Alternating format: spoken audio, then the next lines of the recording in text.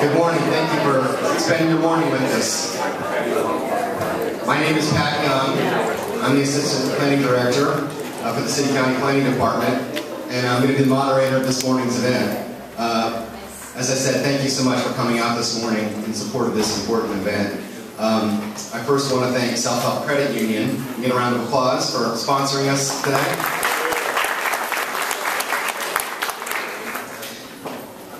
Couple pieces of housekeeping. Most of you probably know that the restrooms are to my left and the rear. Secondly, as you came in, you received 2 index cards, and there should be enough pens for everybody. If there's not, ask for your neighbor. One index card has lines, the other one does not have lines. There will be a test on this. If you have questions for our panel, our expert panel that we'll have at the end of the presentation, please write those questions on the card with the lines. And at the end of Aaron Kane's presentation, Aaron, if you do not recognize yourself there, pass those to the end of the table, and Julia Black and Susan Willard of our staff will collect those so that we can address your questions to our panel. The other card with no lines, if you have any issues you want us to address as we proceed in this process, concerns about affordable housing and transit, issues you want to make sure that we address as we go forward in our planning for affordable housing near transit, please make sure you write those issues on those comment cards and drop them in the green basket that's on the table in the rear on your way out of the presentation. At the end of our presentation, we'll also have our contact information and website address. What I want to emphasize right now is this is the beginning of the beginning. Aaron Kane's going to go over a 4-part city-county strategy to look at ways we can preserve and create affordable housing near transit. And this meeting is just a kickoff of that strategy, framing and giving an overview of the issue and talking a little bit about the economics of development of affordable housing. So I want to thank our city and county partner department, specifically thank our city and county partner departments, Office of Economic and Workforce Development and Community Development. The thing I can say unequivocally about this subject matter of affordable housing and transit is partnerships and collaboration are critical. They're essential. And under the leadership of the city and county managers' offices, we have city and county departments engaged with us. Planning is the facilitator and convener, but there are really almost a dozen city and county departments that will have a role as we go forward in this effort. So I want to thank the city and county managers' offices, our partners in community development, and the Office of Economic and Workforce Development. I also want to thank our community partners. You see some of the folks listed here: Triangle Transit, the Durham Housing Authority, Durham CAN, Durham Community Land Trust, and the Triangle J Council of Governments. There are many others, almost too many to mention. Durham Cares, Legal Aid of North Carolina, Housing for New Hope. The Durham community, these partners have done tremendous advocacy, research, evaluation, and really helped Durham become poised to be a leader in the area of affordable housing and transit. I want to relate a quick anecdote on Barris Commissioner Reckow. She's here. Legal Aid of North Carolina sponsored an informal brown bag event at the end of July on the issue of affordable housing and transit. They brought in a nationally renowned expert by the name of Sarita Turner, who's pictured here on the slide. Ms. Turner's from California, has been working in this field for over 20 years. She was providing us with an overview of best practices from the 29 communities that have implemented or planned for affordable housing since 1989. And she gave us some great information. And Commissioner Reckow, who just walked in, I'm in the middle of embarrassing you actually. Commissioner Reckow very rightly asked, so Ms. Turner, which other communities started this process of looking at affordable housing near transit so early in the planning process, so we can reach out to those communities and find out their experience? And Ms. Turner scratched her head for a minute and said, none. There's no community. And there's no community in the country who's looked at this issue as early on, 12 plus years in advance of the train, as Durham is. And that's to Durham's credit. Give yourself a round of applause.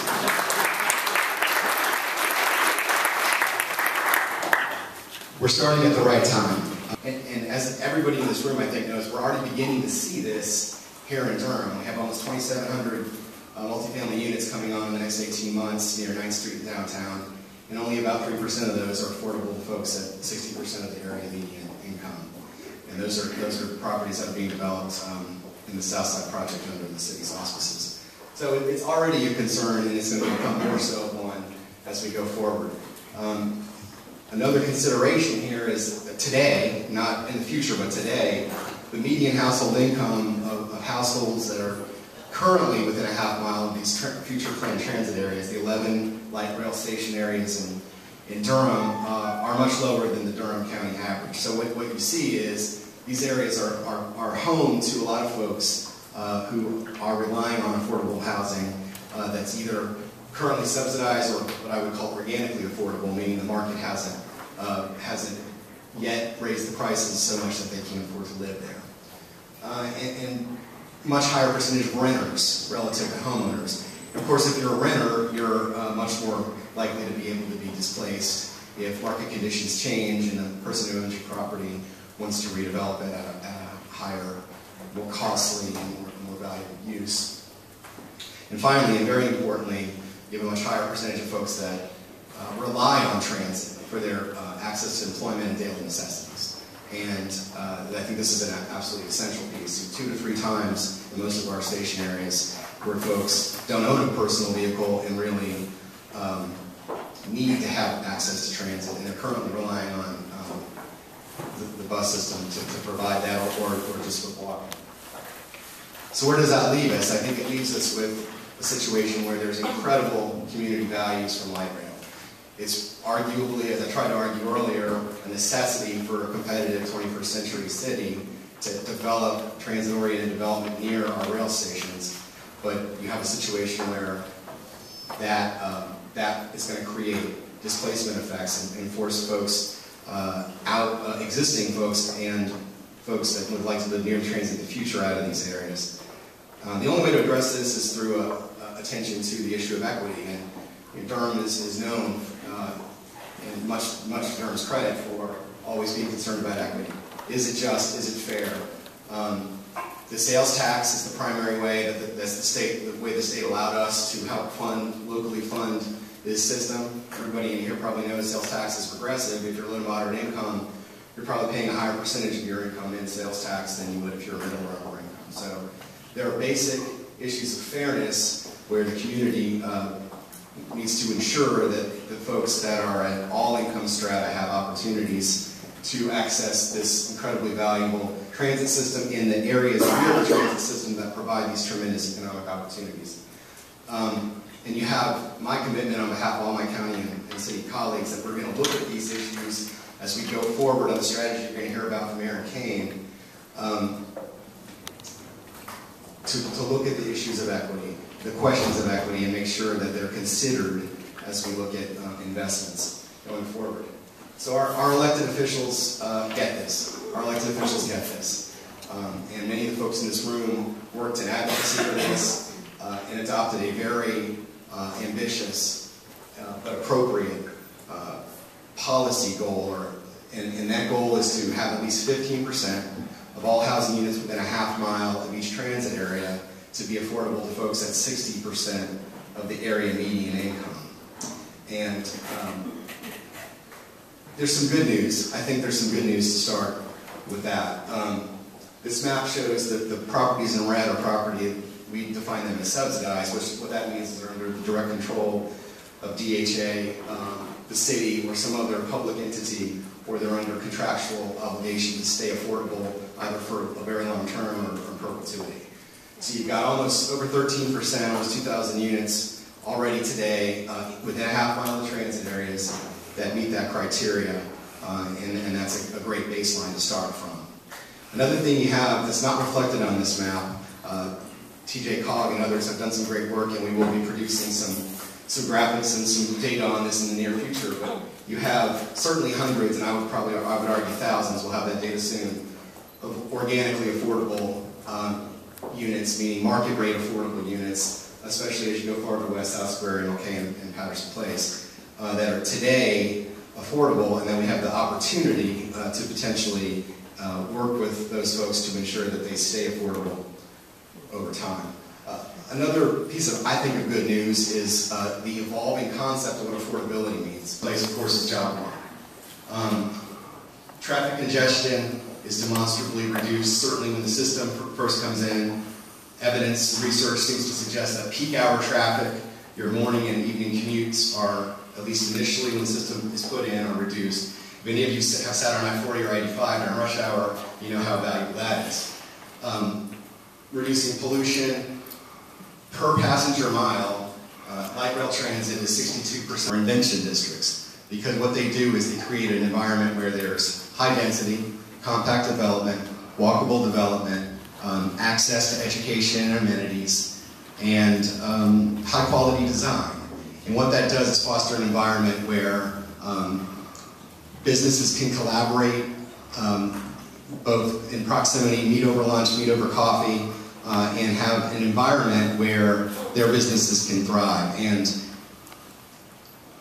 increasingly, the economic sectors, such as biopharmaceuticals, medical research, biotechnology, and other tech sectors are demanding these types of areas. Additionally, Gen Y, which is the largest generation in American history, 18 to 34, has a strong preference for this type of development. 62% in a recent poll by the Urban Land Institute favored mixed-use development, walkable with shops, restaurants, and offices. And increasingly, the baby boomer generation, age 50 to 68, the second largest generation in American history, as they retire, key fundamental issue that we didn't initially consider, and that was the effect of transit on land values and housing costs. There was a 2004 review by a gentleman named Robert Severo, who's a transportation planning expert, and he looked at about 24 communities and dozens of studies, and it showed that almost uniformly there is a significant increase in property values and housing costs especially within a half mile of transit areas. The effect he found was a range of 6 to 45% relative to similar housing that was not within that distance. The effect, the valuation increase effect, is enhanced if the transit system serves a lot of employment, which our system is designed to do. And it's also enhanced for those properties that are closest to the dragway. That's the way the state allowed us to help locally fund this system. Everybody in here probably knows sales tax is regressive. If you're low to moderate income, you're probably paying a higher percentage of your income in sales tax than you would if you're middle or upper income. So there are basic issues of fairness where the community needs to ensure that the folks that are at all income strata have opportunities to access this incredibly valuable transit system in the areas near the transit system that provide these tremendous economic opportunities. And you have my commitment on behalf of all my county and city colleagues that we're going to look at these issues as we go forward on the strategy you're going to hear about from Aaron Kane, to look at the issues of equity, the questions of equity, and make sure that they're considered as we look at investments going forward. So our elected officials get this. Our elected officials get this. And many of the folks in this room worked in advocacy for this and adopted a very ambitious but appropriate policy goal, and that goal is to have at least 15% of all housing units within a half mile of each transit area to be affordable to folks at 60% of the area median income. And there's some good news. I think there's some good news to start with that. This map shows that the properties in red are property, we define them as subsidized, which what that means is they're under the direct control of DHA, the city, or some other public entity, or they're under contractual obligation to stay affordable either for a very long term or for perpetuity. So you've got almost over 13%, almost 2,000 units already today within a half mile of the transit areas that meet that criteria, and that's a great baseline to start from. Another thing you have that's not reflected on this map, subsidized, or what I would call organically affordable, meaning the market hasn't yet raised the prices so much that they can't afford to live there. And much higher percentage of renters relative to homeowners. And of course, if you're a renter, you're much more likely to be able to be displaced if market conditions change and the person who owns your property wants to redevelop it at a higher, more costly, and more valuable use. And finally, and very importantly, you have a much higher percentage of folks that rely on transit for their access to employment and daily necessities. this is an absolutely essential piece. So 2 to 3 times in most of our station areas where folks don't own a personal vehicle and really need to have access to transit, and they're currently relying on the bus system to provide that or just with walking. So where does that leave us? I think it leaves us with a situation where there's incredible community values from light rail. It's arguably, as I tried to argue earlier, a necessity for a competitive 21st century city to develop transit-oriented development near our rail stations. But you have a situation where 12%. So this is happening across the country. And a lot of our peer cities have made this work and have seen tremendous benefits. This is Arlington, Virginia. This photo was taken in 2011. The 1990s, early 2000s, they put in 5 metro rail stations and saw 3 tremendous benefits. They took an approach very similar to what Durham is taking, which is encouraging. Most of you in this room have probably heard that the federal government identifies a threshold of 30%. You shouldn't spend more than 30% of your income on housing and utilities. If you do spend more than 30%, you're cost burdened. I think the evolving concept of this, and TJ Cogg's done some great work on this, is looking at housing, utilities, and transportation costs. Almost everybody in this room, probably those are your 2 highest costs in your household budget. So if you look at housing and transportation together, you've got up to 45% of your income is the acceptance standard. Some people use 50. If you live near a transit area and you can organize your life to not have a vehicle, you can afford to pay a little more in housing, and you're probably paying much less in transportation. An all-access pass to most light rail systems nationally is in the ballpark of $100. Almost every car I've ever owned costs more than that per month. But now let's switch to the bad news. As with almost every other city in America, the lowest income folks are the most cost burdened, and that's no different in Durham. What this graphic shows is folks below that threshold of 39,132, which is per year income, which is very near 60% of our average median income, are already cost burdened, and the lowest income folks are the most cost burdened, and they're competing for a very small pool of affordable units. And if you look at the metric I talked about a moment ago, this is data from TJ Cogg, across all income strata in Durham, meaning the richest to the poorest, 78% of folks, households, are spending more than 45% of their income on housing and transportation. What's happened in America for over 50 years is something that many of you all have heard of, drive to qualify. Folks will move farther out in the suburban fringe, get a bigger house, and then drive farther to get to employment. That drives up transportation costs and create the effect you see here. So the transit system can also help, I think, bring that down across the board as we see preferences switch to transit use. Now, is that all households? That is all households. Yeah, it is. So again, we can break that out. We haven't done that yet. I'll go back to the goal. As a professional planner, this is the kind of goal we love because it's specific and it's actionable, and it gives us as staff, working with our colleagues in OEWD, CD, transportation, and other departments, something very clear to shoot at. But there are a lot of considerations that are going to have to be evaluated, and we're going to get significant community input on. And I'll leave it at this.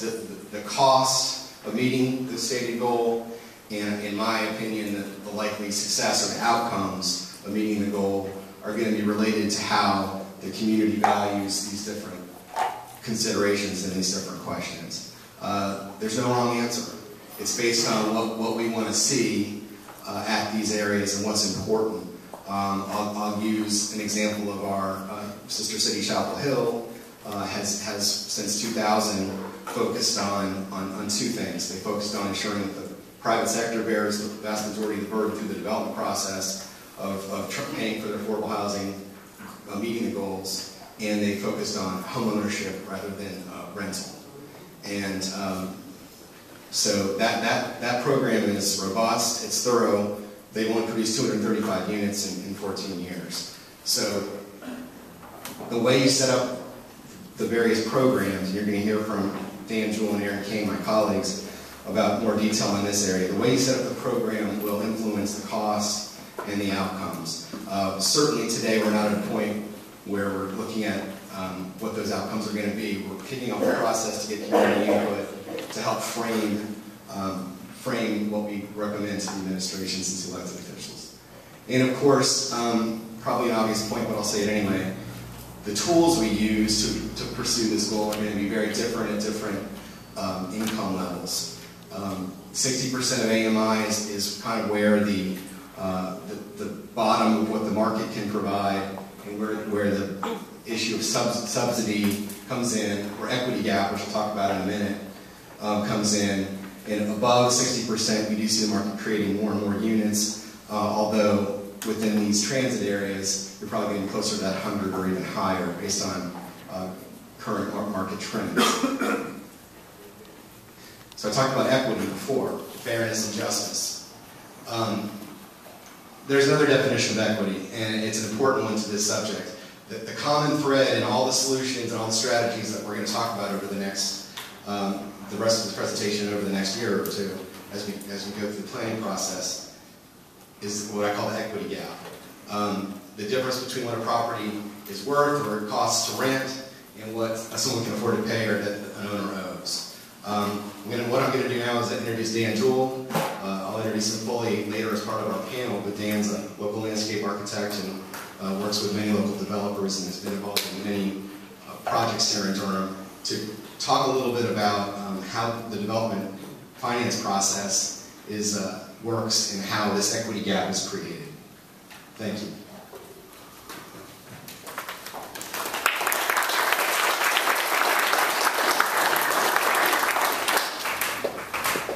Thanks, Pat. Good morning, everyone. How are you?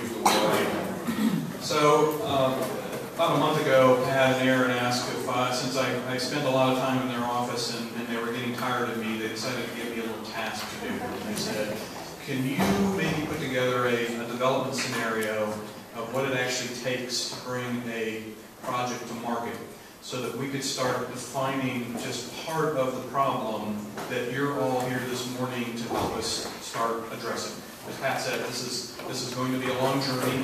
We're not looking for solutions this morning. What we're doing is we're identifying the need and the problem so that we can get where we need to be. And of course, I'll go ahead and advance the slide.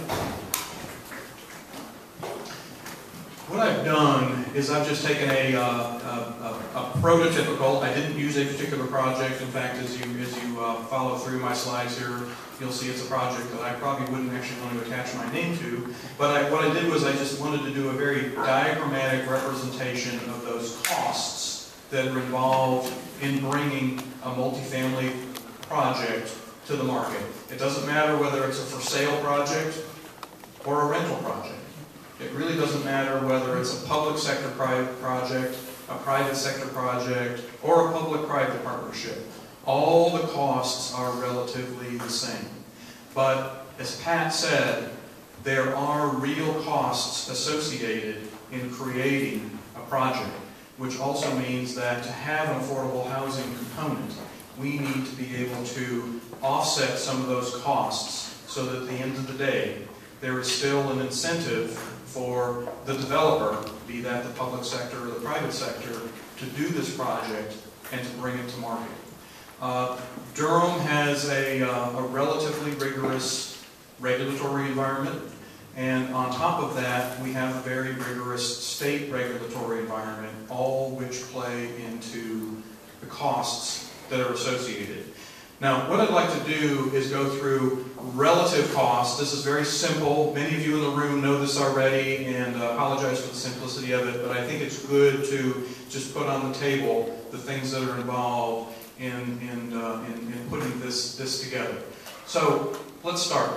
So we start with a typical property that you might see on the Durham, Chapel Hill, light rail corridor, low-density residential development of some kind or another. There'd be some houses on there, some existing structures that might need to go away. So one of the very first costs that you're going to involve, obviously, is the land cost. Pat had some graphs earlier which were quite interesting that show land cost is very variable. And particularly as the light rail system starts to become real, and those station sites that have been identified start getting more development pressure, those land costs could go up. So we could see a higher percentage than I've actually represented here in terms of land cost actually be part of the project cost burden.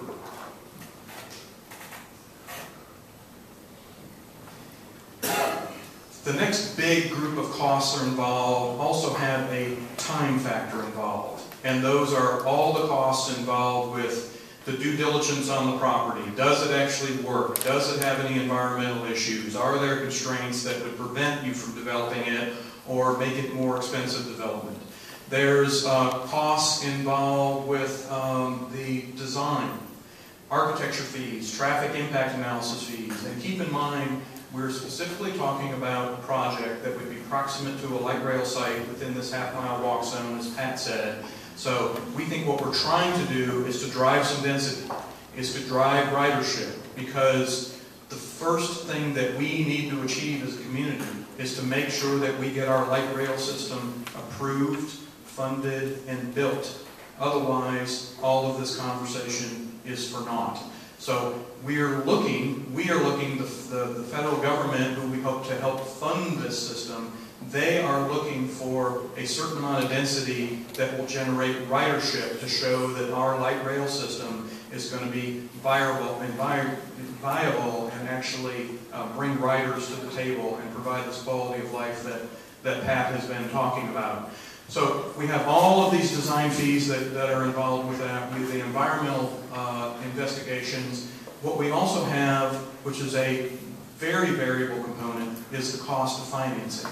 And the reason I threw a little clock up on top of that is that cost of financing is greatly affected by the time that it takes from starting a project to actually bringing it to market and starting to achieve some revenue. In Durham, typically, it's about a year if there's not a rezoning involved. You could call it a year and a half if there is a rezoning involved, just to get to the point where you have a building permit.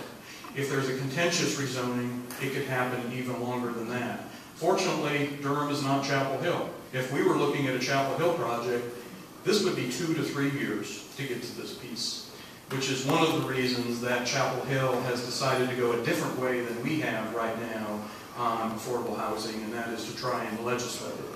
I think Aaron will give you some numbers in a little bit, though, to show you that that has not been highly successful. He gave me a look that he's not. Pat had some numbers, but I believe, Pat, the number is over the last 20 years, Chapel Hill has actually generated only about 235 affordable units over a 20-year period. So that's a model that may not work for Durham. So time is definitely money in this case. We've then got a component of the project, and again, the clock is still ticking while we're going here. We have all of the fees involved with going through the city process, the county process, the state permits, the other permits we need to get. DOT is a huge factor in that in terms of time and things that we need to pay for. There are fees for zoning, for site plan approval. We may need use permits depending on the design of the project. There are fees from the inspections department and the public works department for construction plan approval.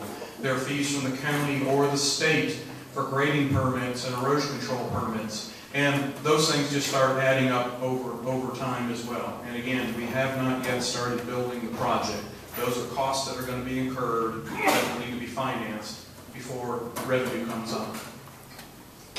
There's another really big section of fees that contribute to the cost of a project, and those are various and sundry impact fees. And again, regardless of whether it's a public project or a private project, these are all going to contribute to the cost of bringing this project to the market. We have transportation impact fees. I've done some multifamily projects where those impact fees have been hundreds of thousands of dollars. So they come out to many dollars per unit. There's a requirement that we have parks and recreation fees and open space fees. All told, those fees could add up to $2,000 a residential unit. So you can see those can be the trigger between whether a unit can be brought on affordably or non-affordably. All told, those fees could add up to $2,000 a residential unit. So you can see those can be the trigger between whether a unit can be brought on affordably or non-affordably. Water and sewer fees are fairly big in Durham. As much as $100,000 for a water meter and a sewer tap fee for a large project that needs a large water meter. Stormwater facility fees. Durham, fortunately, is at the cutting edge of managing our stormwater to keep the nutrients and the silt and things down in Jordan Lake and Falls Lake, but there's a cost associated with that. One of those costs is that the Public Works Department requires that for every stormwater facility we build, there be a fee to get that approved and review our plans. But there's another huge cost component to that, and that is that they require a surety. A surety is a guarantee, money in the bank, so that if that facility is not maintained in the future and repairs are needed, that there is money available to pay for that. And again, I have had projects where that stormwater surety is in excess of $100,000. And if any of you are familiar with construction bonds, that sort of thing, this is not a bond. This would actually be taking that money, putting it in an escrow account. So in other words, it is a hard project cost that rides with the land forever. And then of course we have building construction costs.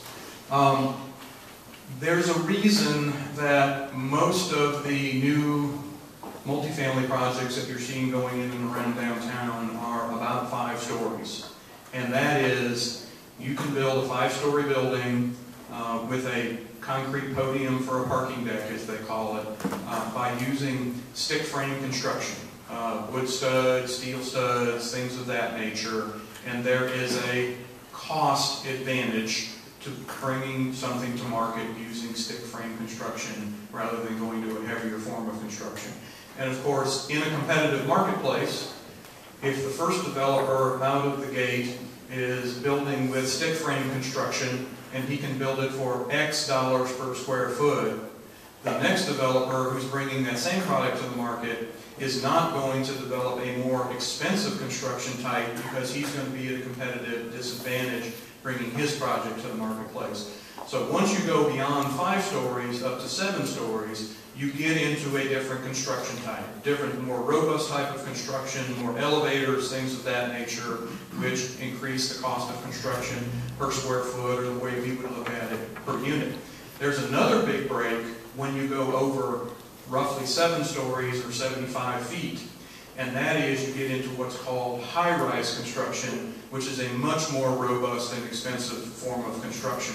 So for instance, even though our downtown design district allows buildings to be more than 75 feet tall, it's only a rare occasion where people are proposing to do that because of the really higher cost of construction to bringing that to market. That would be a very special building. But the building costs, as you can see, are variable, but a large part of the project. Beyond the building, then we have on-site development costs. Again, because we're looking at doing a denser development, and because parking is a requirement, parking is a given. Unless we're in the downtown district, you have to require parking. Whether it's affordable or not affordable, you need to provide a parking space for those units. So that adds up into land preparation costs, the demolition, the clearing of the land, the removal of anything else that might be there, old utilities, things like that. Obviously, we need to have utilities and lighting for the site. You need to have water and sewer and gas and electricity and fiber and storm drainage piping, things of those nature. As I said, we have to have stormwater management. And again, another penalty for going dense is that rather than in a suburban scenario where we can generally handle stormwater management through design of a rain garden or a pond or a wetland or something like that, which is on the ground and less expensive, when we get into an urban environment and a dense type of development, that stormwater management is generally underground. It's under your parking deck, or it's under a small corner parking area, something like that. And what that is, that drives the cost of those stormwater management devices up from $75,000 to $100,000 to many hundreds of thousands of dollars. And again, this goes back to the high cost of those stormwater surety fees that I referenced a little bit earlier. We still have tree requirements, some landscaping, that sort of thing that adds to the cost. Depending on what zoning district we're in, we actually may have tree coverage requirements to do some replanting and reforestation. There's costs for refuse handling, obviously, and site amenities, as Pat said. These fancy projects, the highly amenitized ones. Any market rate project is going to really want to bring something to the table, whatever that might be, whether it's a swimming pool or a rooftop deck or something like that. I'll let the architects talk about that. So, see, all of these quickly add up to a good number of costs. And I'll go back to parking just a second. In a typical suburban environment or a lower intensity development, you can develop a surface parking lot, which you see most of the suburban projects having. You can develop a surface parking lot for roughly $1,000 to $1,500 per parking space. When you start getting into a denser type of construction and you're doing a parking deck, structured parking, and think of, you've all watched these new apartment projects going up around downtown, 605 West, West Village Phase 2, Whetstone project just on the other side of the Durham station, some of the ones over on 9th Street. Typically they're developing a parking deck with building wrapped around it, which is a very nice form of design because it finds that. But those parking spaces in a structured format are about $15,000 a space. So you can see the cost of parking goes up by a factor of 10. If you're in a really dense environment and you actually have to start going down, I have seen those parking space costs at the end of the day be as much as $45,000 or $50,000 a piece. The Greenbridge project in Chapel Hill you may be familiar with. They went 2 stories down below ground. At the end of the day, those parking spaces ended up being about $45,000 a piece. So there's a big site development cost in adding parking. So parking is an issue that could be discussed in terms of how do you mitigate some of these site costs. And then we have off-site development costs. You don't think about this a lot of times, but even relatively low-density projects in and around downtown Durham and some of the neighborhoods are needing to meet modern codes for fire flow, things of that nature that our old infrastructure cannot handle. Pat mentioned the SASE project. That's one of the things that SASE is looking at, is whether or not we have adequate infrastructure at these station sites to afford this. But there may be off-site development costs, and I've run into these, to replace or upgrade off-site water lines as much as 3 to 4 blocks away from a project, just to make sure that we have adequate water pressure to fight fires and sprinkler systems and things of that nature. Particularly at some of the more remote station sites, we may not have all of the water and sewer and storm infrastructure in place yet at those locations, so there will be a cost to bring it to them. Typically those are borne by the developer. There are typically always going to be off-site road improvements. Any project of size is going to require that a traffic engineer do a traffic impact analysis, and what they're doing is they're identifying where the proposed development is overburdening the current road network, sometimes as much as a mile away from the project site. And those costs could include adding turn lanes, retiming signals, adding new signals, restriping. So we've had projects where that has added up to millions and millions of dollars.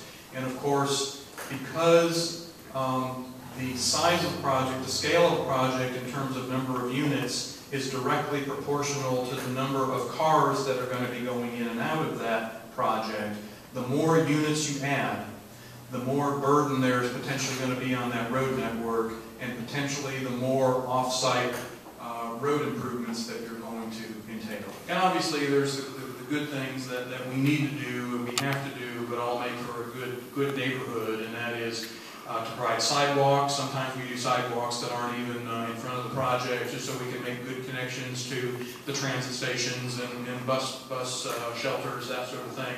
Streetscape amenities in terms of the nice sidewalks with brick patches we have around downtown now, and trees and grates and benches and trash cans and bike racks and all things of that nature. All good things, but all add up to the cost. And obviously then there are marketing costs. This is not my bailiwick. I don't know, what all goes into that, but I know it can be a substantial portion of the project. And finally, there's profit. And lest you think that profit is optional in a development, I will assure you it is not. Profit is also sometimes the thing that gets squeezed as these development costs go up and you run into unknown factors. But I will also tell you that if Mr. or Mrs. Developer go to the bank and they have not actually put sufficient profit in their pro forma, in their business plan, the bank will send them packing. They won't finance the project, and then we don't have a project. So that has to be an important component. So what does this all mean?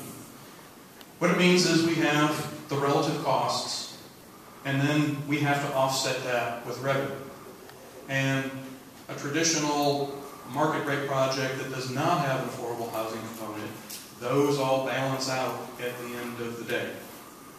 But if we incorporate an affordable housing component with the market rate component, then we have a revenue gap that we need to figure out how to offset so that we can build that project, bring it to market, and provide those affordable units.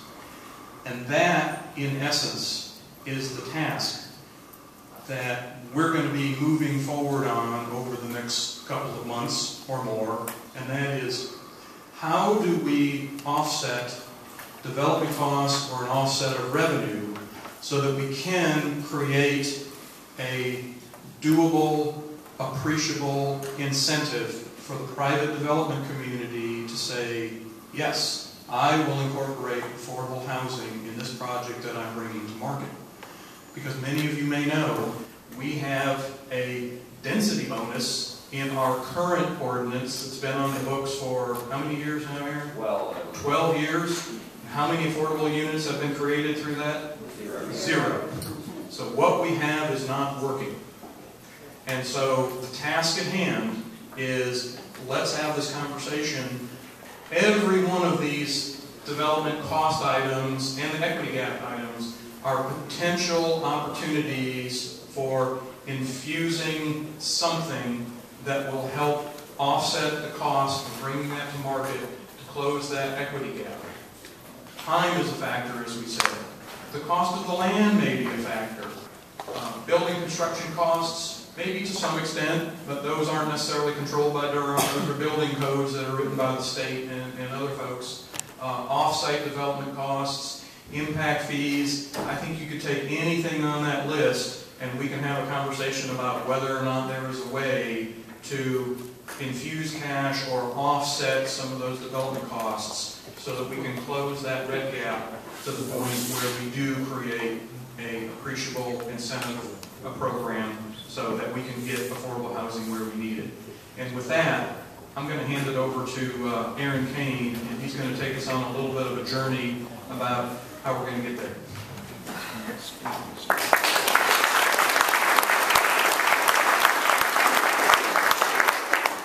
Thanks, Dan. And what I'm going to be talking about... No, that did not work. There we go. What I want to talk about today are just some options, and this is just the start of a community discussion that we'll be having over the next at least few months. I don't want anybody to take away, oh, these are our only options, or these are the right ones or the wrong ones. That's not what we're talking about today. We're talking about just giving you all some ideas to further the discussion, talk about some pros and cons, as we move forward, both with the community and the elected officials, and how we want to address this issue.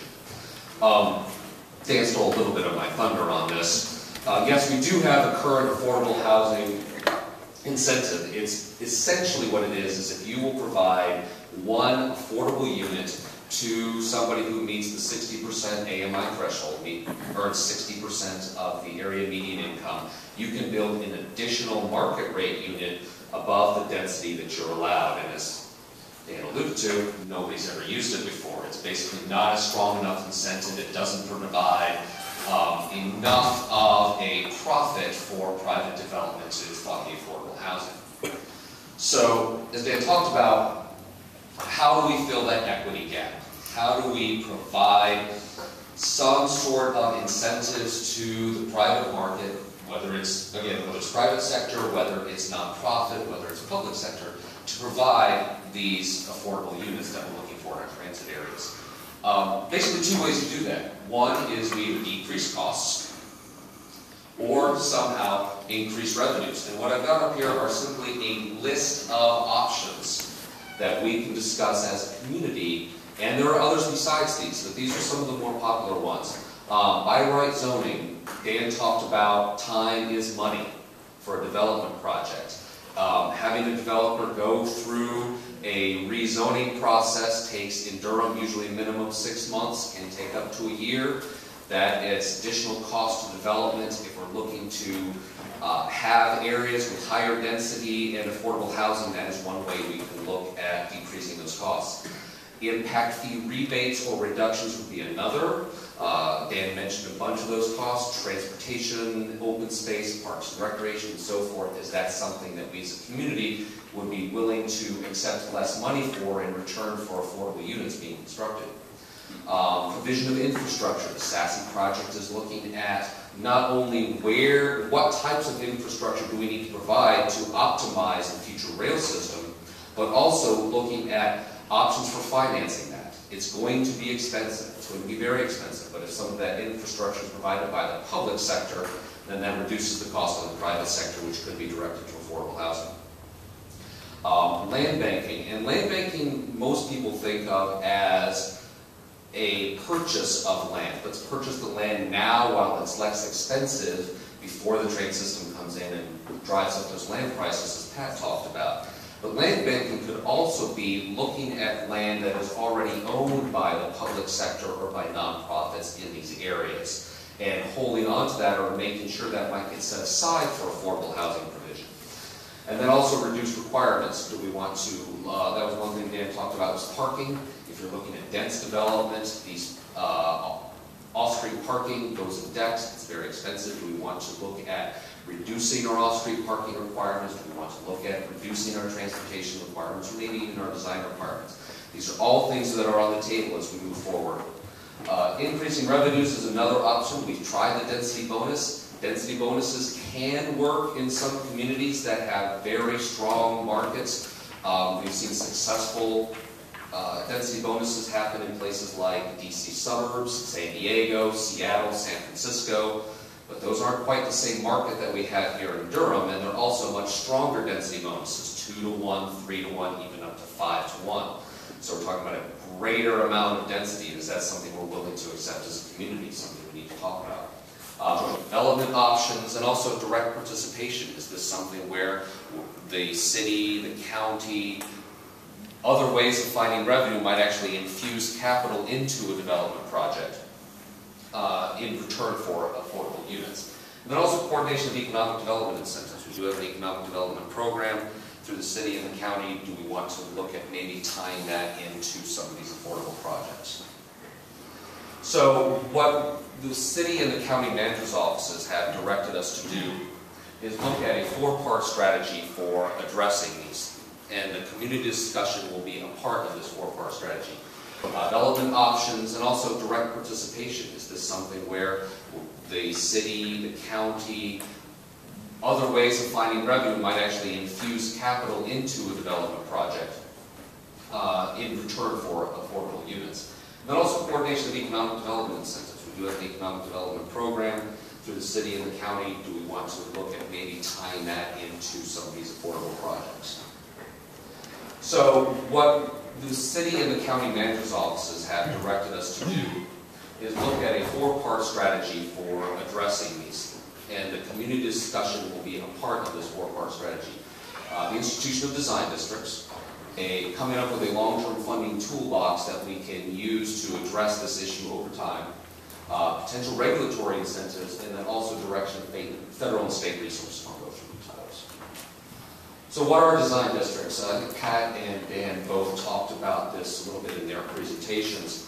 Design districts are what we've implemented in downtown and in the Ninth Street area, and the policy that we've had for a few years now from the city and the county is to apply these design districts to all of our rail transit areas. It's a zoning scheme that says that basically creates a floor-based code. If you follow certain regulatory requirements and you design the project successfully, you will be approved. You don't need to go through a rezoning, and you don't need to go through a community input session on that. What we do is instead on the front end have a much longer conversation with the community around that rail transit area in setting up those standards.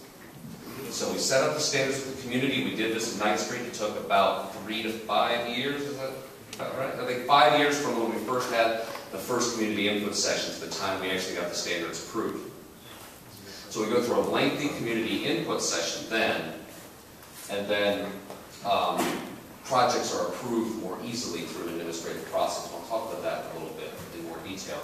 But one of the purposes of this is to make sure that we have the appropriate density and design around our rail stations. As both Pat and Dan said, job number one here is making sure we're able to get the rail transit system working. And one of the best things we can do to ensure that our application to the federal government is successful is to make sure that we have the appropriate density and design around those stations. But there's a lot of work up front with the community and a lengthy process to make sure everybody's on board with those standards before we move forward. On the legislative side, there is greater community control on individual products, greater community input on individual projects. However, one project could be having to require to do some things, one project might have to do another because each one gets approved individually. So it also lengthens the time and the uncertainty for the development community. Moving on to the long-term funding toolbox, and some of the things, and again, this is just a somewhat a list of options. There could be other things we could look at, but I think the top ones are the ones we want to look at the most. Affordable housing retention strategies. As Pat showed, we already have quite a bit of affordable housing around some of our transit stations, and one of the most cost-effective ways that we could go about making sure there's affordable housing in those areas is to keep that affordable housing. Is to come up with ways to keep that from flipping over into something more expensive and being redeveloped. So we want to look at ways that we might be able to do that. Value capture is something that we're looking at in the SASE. What value capture means is that you take the value of the land as it is now, and then you see after it's rezoned, after it's redeveloped, what the new land values are. I think, Pat, if I had that number right, it was 81% higher over 10 years in some areas.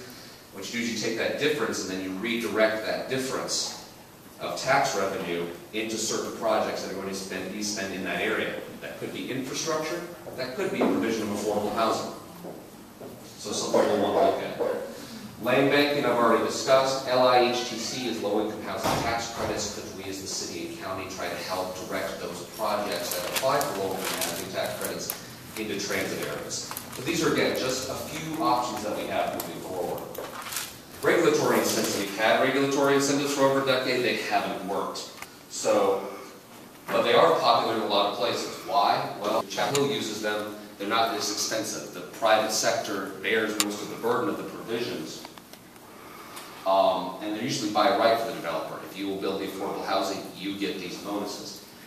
However, it's strictly voluntary. It only tends to work, as I mentioned before, in very strong markets. And they don't have to be taken. There's no guarantee. If we provide some regulatory incentive, there's no guarantee that anybody will ever take them, as we've experienced. Some regulatory incentive examples that we see across the country. The ones in blue on the left are ones that are more popular and have been more effective in other places. Height increases, density increases, reduction of parking, reduction of some design criteria that might make the building more expensive to construct, and making sure that these are by right, that you don't have to get a separate council approval to move forward. Some things on the right in red are things that we've seen haven't worked anywhere. Setback reductions, landscaping reductions, a density bonus that's too low to make it profitable for the developer, and permit fees, reductions, and waivers. Those tend to be such a small portion of a development's cost that they haven't really been effective. And then finally, the fourth part of our strategy is the HUD Consolidated Plan. Every 5 years, the city's Community Development Department submits a 5-year plan to the Federal Department of Housing and Urban Development to tell them how they're going to spend 3 main federal sources of dollars: community development block grants, home funds, and emergency shelter grants. The first two especially can be devoted to affordable housing. One thing we can explore is devoting some of that funding in the future plan to transit areas to help ensure that there's affordable housing for that system. That next, Wilmer, you're going to correct me, 2015 is the next one that's due, so sometime next year, correct? Correct. And with that, I would like to turn it over to the panel discussion. We've got 5 folks who are going to come up here and be able to answer your questions. I've also got the contact information up here for Patrick and myself. On the bottom is our website for the city. If you direct yourself to the planning department, I don't know how long it's going to take us, but we will eventually have this presentation as well as a video of today's session for any of you to see in the future. Okay, thank you.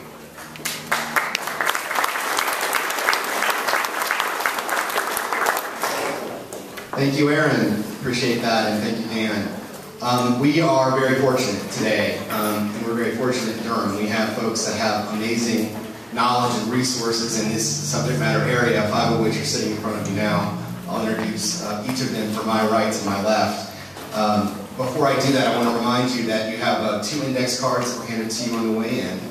And if you have any questions for our panel, if you would write those down on the card with the lines on it, our staff, Ms. Black and Ms. Willard, will come by and pick up those cards and pass them to the end of the table. We'll try to get as many questions as we can in the time we have. So on my far right is Kim Cameron.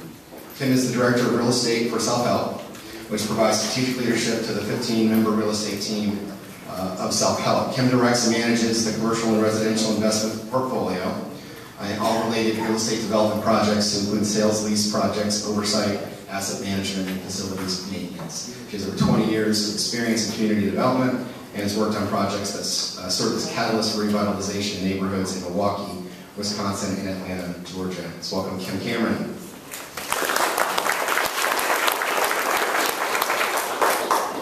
To Kim's left, we have Ms. Karen Lado. Karen is the Vice President for Enterprise Community Partners, which is a national nonprofit organization dedicated to creating opportunities for low and moderate income people through affordable housing in diverse and thriving communities. Karen's also a recent relocatee to Durham. She brings over 20 years of experience in community development, research, project management, and consulting to her current role. Let's hear it for Karen Lado. And then to Karen's left is Shannon McLean. Shannon is the Chief Development and Operations Officer for the Durham Housing Authority. She has extensive, over 17 years of experience in housing and development industry. She's worked with the Housing Authority, multiple positions, including Director of Development and Real Estate Strategies. And Ms. McLean also served as a Senior Program Specialist and Federal Programs Manager with the City of Durham for 2.5 years. So welcome, Shannon. And Dan Jewell, you heard from earlier. Dan's a local landscape architect, co-founder of Coulter Jewell Thames, PA. Site design firm right here in downtown Durham. Dan and his firm have been involved in the design of various landmarks here in Durham: American Tobacco District, Rowan Terrace, Brightleaf Square, and a large role in the creation of Durham Central Park. Dan is co-founder of the Durham Area Designers and has served as North Carolina Chapter President of the American Society of Landscape Architects. So for Dan Jewell. And last but not least, Ms. Selena Mack, who's the Executive Director of the Durham Community Land Trust. She's provided key leadership of the DCLT through many ups and downs, most notably through its expansion of commercial and real estate rental housing development projects. And under her leadership, DCLT has completed over 200 units of permanently affordable housing here in Durham. Selena Mack.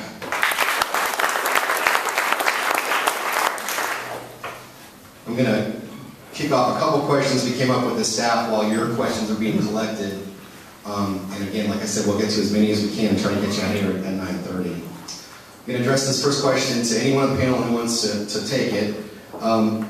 What are some of the financing or value capture tools that have been used most successfully in other cities to help up the equity gap that you heard Dan and Aaron both talk about?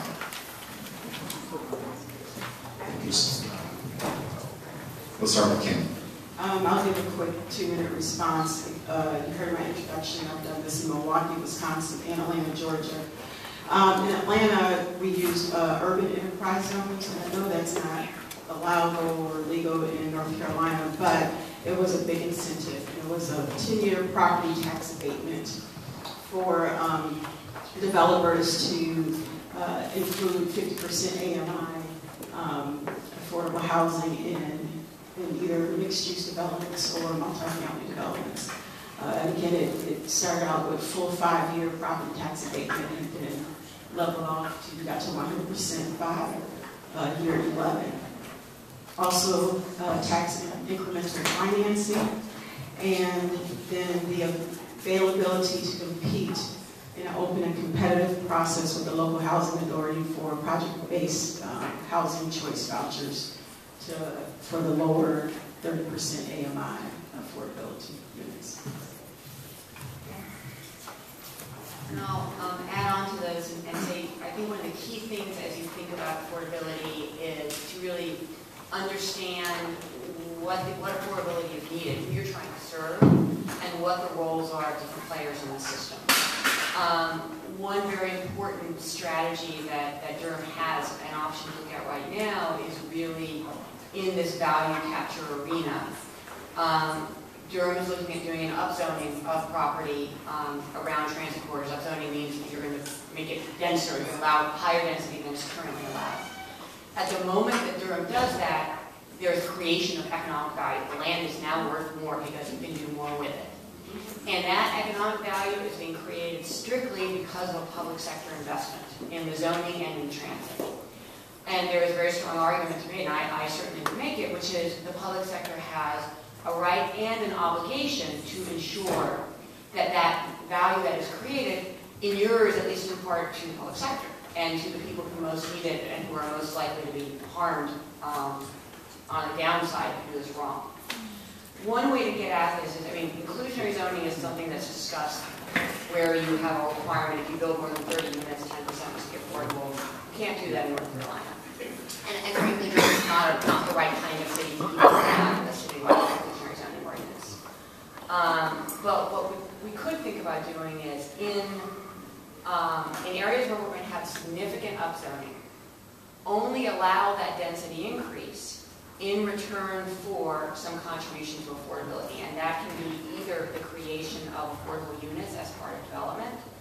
It can be the payment of a fee into a fund that's then used to fill this equity gap by commercial or retail developers who aren't building housing, or even by rental housing developers, because you can really only get 60% area median income, sort of moderately priced rental units, using kind of a market-driven strategy. If you want to be more deeply subsidized, you need to think otherwise.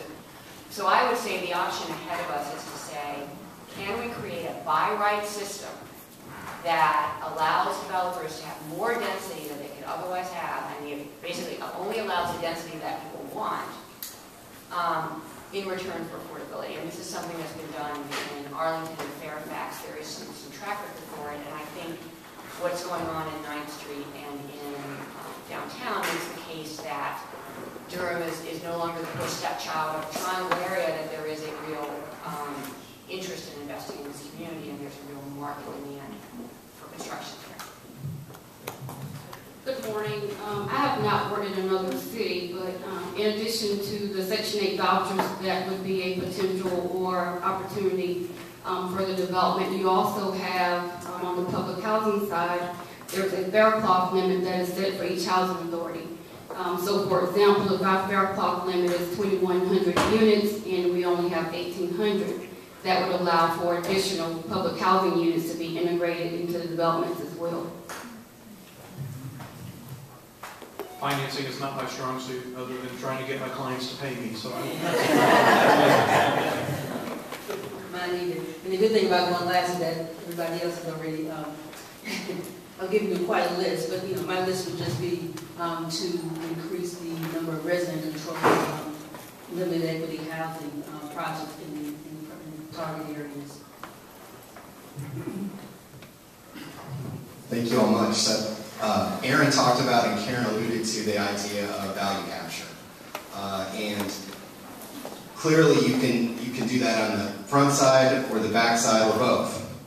And so in terms of how value capture relates to the two different approaches to zoning that Aaron outlined, the two basic approaches, and you see this in the triangle, are, as Aaron talked about, have almost every development subject to a discretionary approval process and have the upzoning be the primary method of value capture versus a system that identifies the area the community wants to have higher density, allows higher density and intensity, mix of uses by right, and does value capture more in the back end. What are some of the trade-offs between these two approaches, and what factors might cause a community to pick one or the other or try to find a way to do both?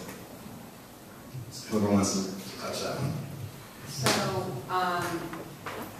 the trade-offs between the two are, if you put the zoning out by right with no sort of affordability requirement, then the value is gone. The value is out there, and the only way the public sector can benefit from it is basically eating into its own revenue through a tax increment financing strategy, which again is worth pursuing, absolutely.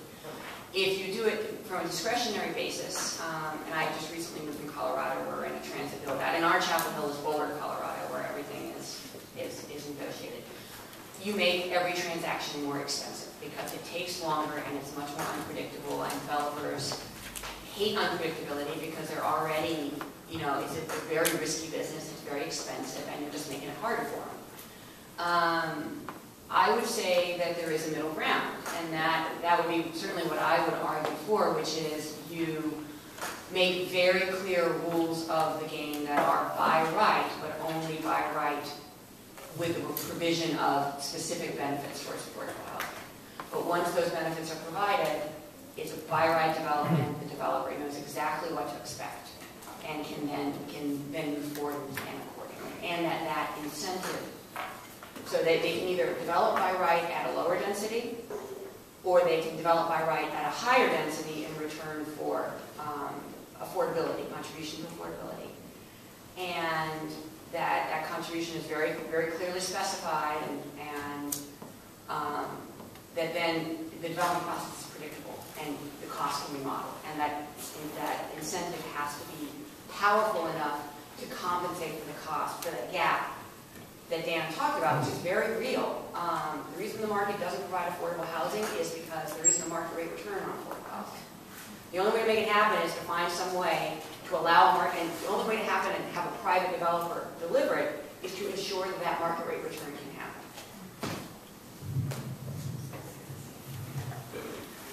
Karen's a lot smarter than I am on this, and she raises some excellent points. The thing we need to make absolutely sure of is that we don't give an opt-out option. Because at these transit station sites, in these transit neighborhoods, we want the density. We need the density. If we don't get the density, we won't have transit. And that's why I think, and you started alluding to this, that in order to close that equity gap, rather than saying, Mr. Developer, Mrs. Developer, you can either build this much or you can build this much if you provide an affordable component, I fear that without the infusion of other incentives, we're going to see the developers... Has allowed us to develop housing for homeless populations. So we have had a couple of very successful relationships with the City of Durham and self-help. Comment on that. So certainly we have also had similar local partnership, private-public partnership, with self-help, and obviously with the City of Durham. Maplewood Square is certainly one of those, which is housing for seniors that we developed in partnership with self-help and with a Raleigh nonprofit called Durham DHIC. But I also want to kind of reference what's happening, in Chapel Hill, and I don't know if there's anybody here that can speak to this, but in Chapel Hill, the developers that we talked about earlier that are actually, I won't say required, but are more or less required to put either build affordable housing units within their own development or provide funding or provide funds that then go into a fund for the creation of other affordable housing units. Those private entities are actually being developed, or the public entities on the affordable units are actually being developed by their local community land trust or community housing trust in Chapel Hill. So they are actually functioning as the developer of those affordable housing units. So even, when I say developer, I mean even when those units are actually being developed by the actual private developer, those units are then turned over to the community land trust, and it's their responsibility to sell them and to provide the ongoing stewardship for those units. And I would venture to say that something similar to that could also happen here in Durham.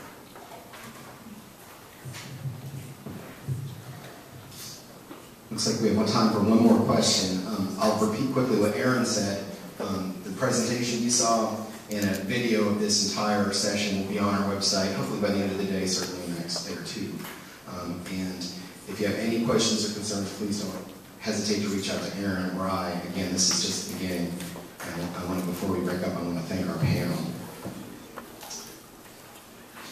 So we've got a question about the focus of today's session has been around rail stations and how to ensure affordable housing is within a half mile of those stations. But are there examples where bus hubs or bus hubs that feed into these transit areas have also been successful sites for affordable housing development? And what are some unique considerations that go along with that type of development?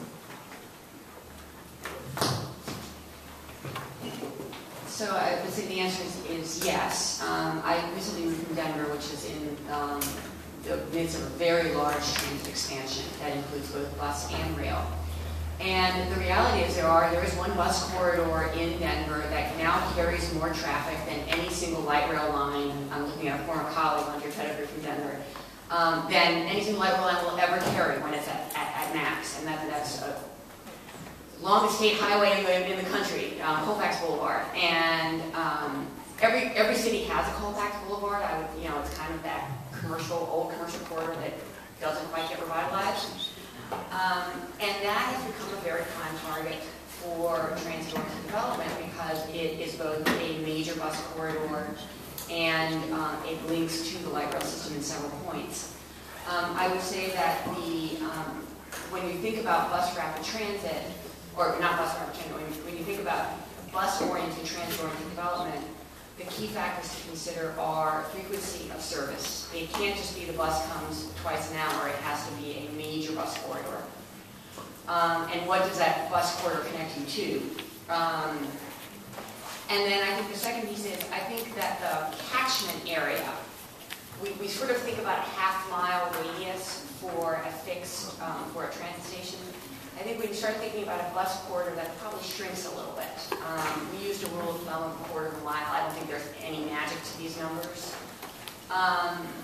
But they can be very valuable, and they can be important targets in particular for preservation opportunities as well as new construction, because where bus is most relevant is often in low-income communities.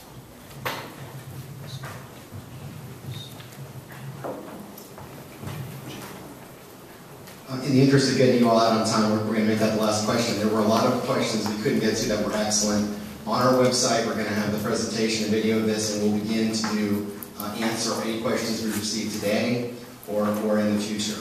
I'm sorry, Don. Just have people drop their name tags. Yeah, if you would please drop your name tags off the back, and any questions that you didn't get to formulate, if you want to drop them in the green bag on the way out. Let's thank our panel, please.